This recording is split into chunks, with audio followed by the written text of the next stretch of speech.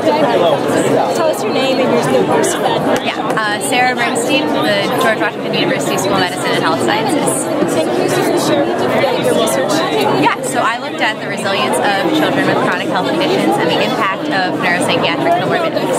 So I looked at 3 neuropsychiatric comorbidities: ADHD, learning disability, and anxiety disorder.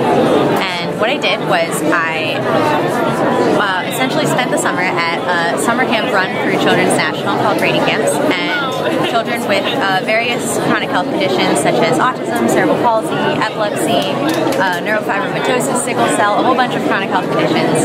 They get to spend the summer at the summer camp, and they fill out a validated resiliency scale called Connor-Davidson Resiliency Scale. It's a questionnaire that they fill out pre-camp and post-camp, and essentially it looks at their self-management of the condition, their ability to bounce back when they're faced with adversity, and different other factors that influence resilience. So 67 children filled out the forms, and we found that there was a positive impact on resilience for all of these children, both with and without comorbidities.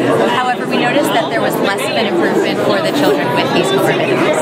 So what this tells us is that children with ADHD, learning disability, or anxiety disorder have a more difficult time developing resilience and being able to develop those abilities to bounce back and recover from adverse situations in managing their chronic health conditions. What are the key takeaways?